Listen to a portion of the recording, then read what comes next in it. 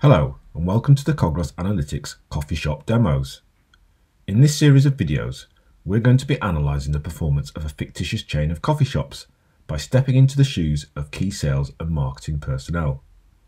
In this video, I'm going to take on the persona of a coffee shop regional manager using Cognos Analytics dashboards and reports to monitor store performance.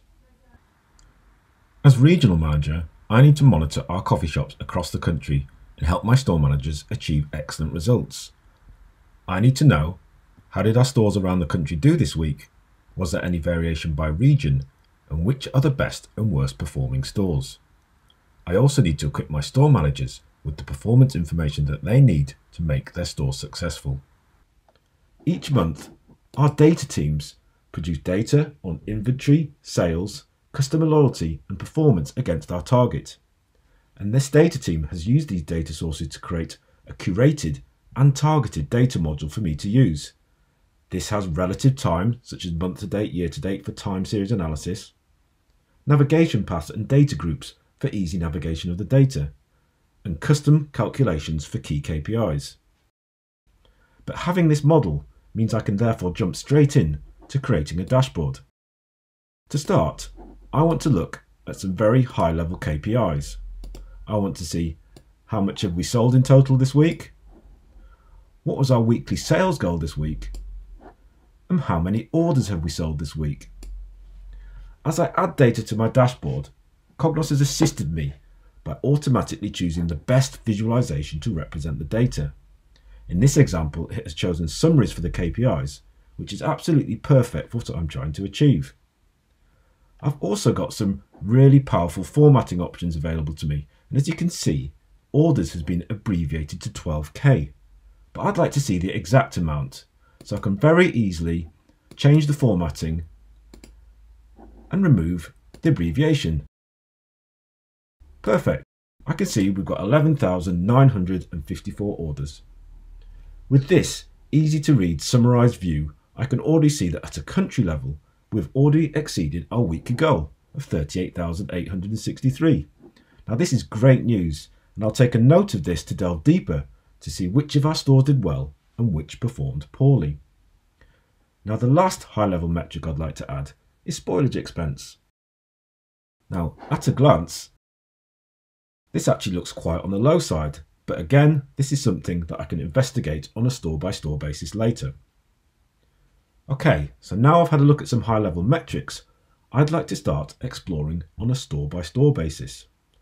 I said I needed to know whether there's any variation across the regions and whether there are any stores that are performing particularly well or particularly badly.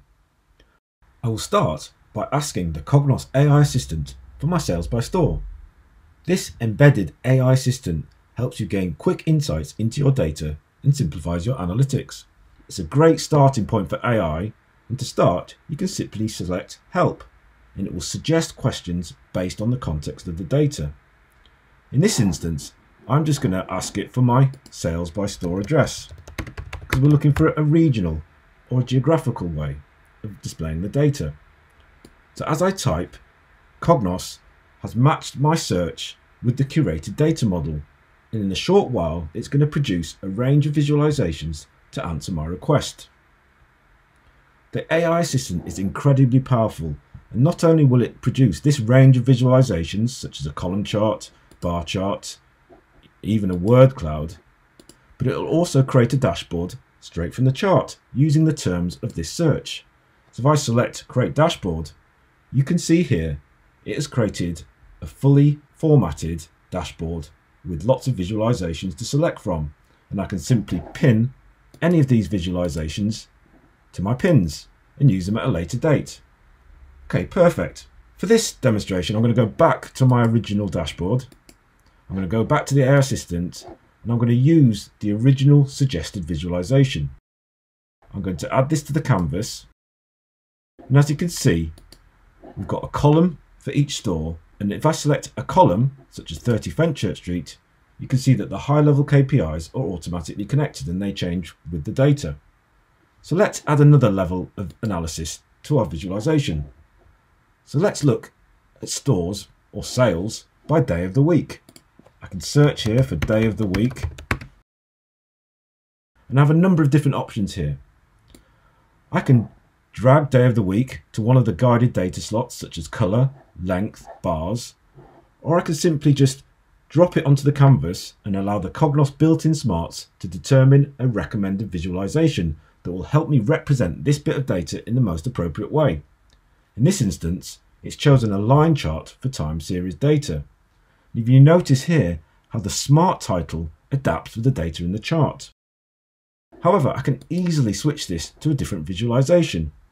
I can select from a range of recommended visualizations, or I could just choose my visualization here.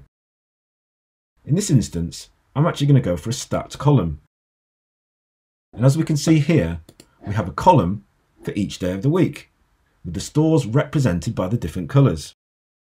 Straight away, I can see a problem as my days of the week are sorted alphabetically. We actually did this on purpose so I could show you how simple it is to correct this by creating a custom sort.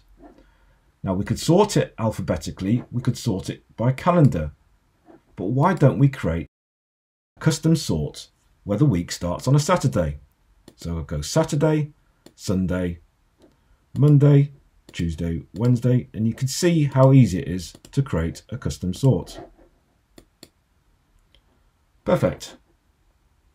Okay, so let's go into focus mode and concentrate on the data on this chart. With lots of data represented on a single chart, it might be difficult to assess a store's individual performance by just looking.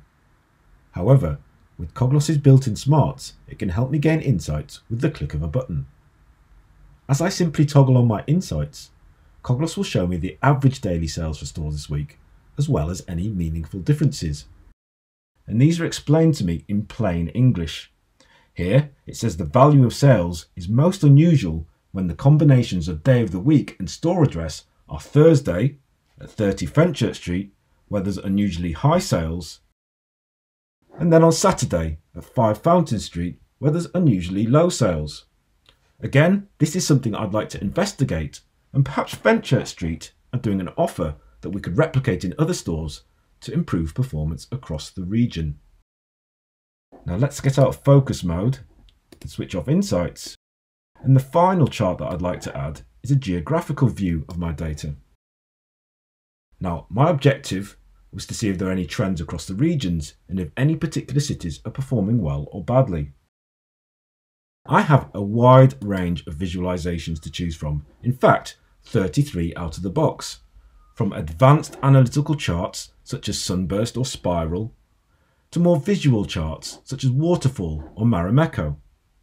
We also have the option to import custom visualizations, and we support many different JavaScript custom visualizations such as D3, Chartist, Fusion Charts, Google Charts, High Charts, and you can see here a range of visualizations that I've already imported.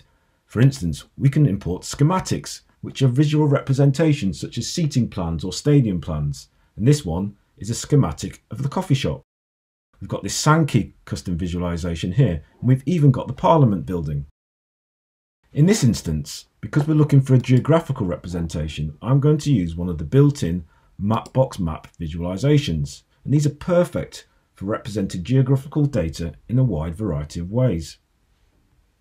I showed that you could simply add data by dragging and dropping, but you can also easily search for data items in the guided data slots here. So let me search for latitude. You can see how easy it is to build up a visualization.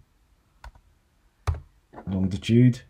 And let's size by sales. And to make this easier to read, let's add some colour by sales as well. And there we have it. I can see here there's hotspots of sales in Manchester and in London too. To make the map easier to interpret, I can use the properties of the map to make the bubbles a cluster. And I can also change the heat palette. And if we go back to the properties of the chart, you can see we've got a wide range of different properties. And I can change the style to say something like bright. Okay, perfect. I think my dashboard is ready to be shared with the store managers to help them make their stores as successful as possible. In true Blue Peter style, I'm going to open this tab in view mode to one which I prepared earlier. As you can see, I've updated the colours to match our coffee chain's corporate branding and also added some images to make it more visually appealing. So let's have a look at how the dashboard may appeal to one of our store managers. A store manager can now access the dashboard at any time and immediately see an up-to-date, high-level view of their store. However, sometimes they will need a more detailed information, for example when planning promotions or looking at product inventory. To enable more detailed analysis, they can drill through from the dashboard to a detailed report which has been authored to their precise needs. On the report, the manager can view the location details of their store and their sales performance for the last 4 weeks against their target. They can also view a schematic diagram of their store which visualises table occupancy. We know that higher table occupancy leads to higher sales, and we are currently trying to optimise this wherever possible. Can we encourage people to stay longer and buy more food and drink? For example, providing more power sockets near tables. At 30 Fenchurch Street, the corner table seems to have the higher occupancy, so the manager may need to assess why this is. On the next tab, we can view product performance and see the top and bottom performing products from each sales category alongside their sales this month. This will help managers prioritise products for promotions. And finally, we have the City Performance tab, which allows the managers to see how well they're doing in relation to other stores in their city. As well as viewing this report from the dashboard or on demand from the portal, the report can be bursted to its audience.